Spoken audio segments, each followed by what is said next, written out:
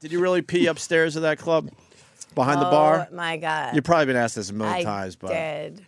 I did. You know what? The only regret I have is because when I have kids in 20 years from now, Jersey Shore is older. They'll be and fine with it. You know, they're going to be like, oh, I want to go out. I want to go to the club. And I'm going to tell them, no, you got to stay in. They're going to be like, well, Mom, you pissed behind a bar. Like, what's your problem? Right. You know what I mean? Like, that's going to be held against me forever. Yeah, there's But I probably look a at it few like this. things. Like, you guys, you've probably been at parties and stuff where you end up peeing in the corner. I've seen yeah, it's easier for shit like that. Yeah, but a lot like, easier for She guys. ducked behind the bar. It was a closed-off section, and she dropped. it it. had to be done. Ciao. Downstairs, and you know, girls' bathroom lines. I could see downstairs. There was like It's 200 insane. girls waiting in line. And then we had to get through the crowd, and you don't understand, like taking camera crews and then us and security. And Take forever.